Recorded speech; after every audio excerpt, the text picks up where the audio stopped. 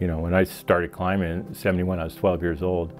We had 2 libraries in Davis, and I read every book, every magazine in both the libraries on climbing. So I read about all these guys, and they were like my heroes.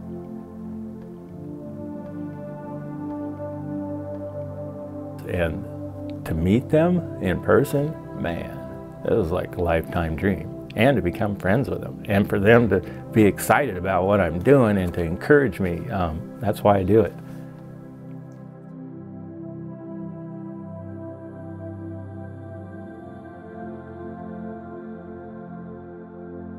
Everyone who comes into this place, you can't help but to get excited about it, whether you climb or not, simply because it's all here. The stories, the gear, the photographs. That's what this place is about.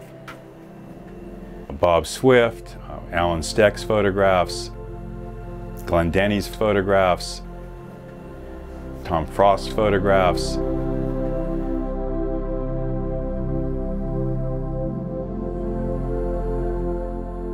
Those from the same time period are from the first ascent of the nose on El Capitan.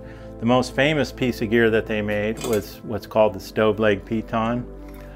First 4 were made by Frank Tarver. Rich Calderwood made 3. The reason he only made 3 was that when he went to the junkyard and let the proprietor know what he was going to do with it, in other words, he was just going to saw the legs off, throw the stove away, he'd only sell him a 3-legged stove. He wouldn't sell him a good one. What I like are the stories. There's like so many stories, and I want to hear more.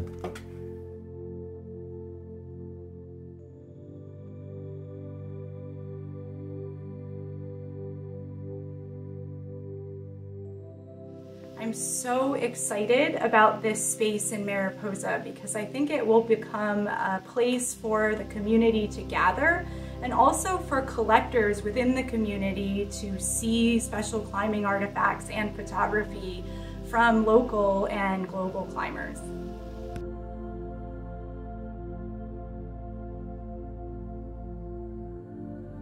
Our intentions were to open this place in April or May.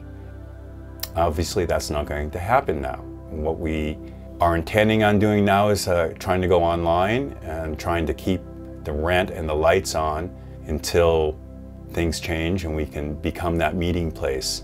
But really, it's our culture. Without art, you can't have culture, and climbing has that art. Climbing is that art.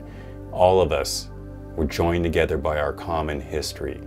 That's why right now we're asking you to do anything you can to keep this flame moving forward.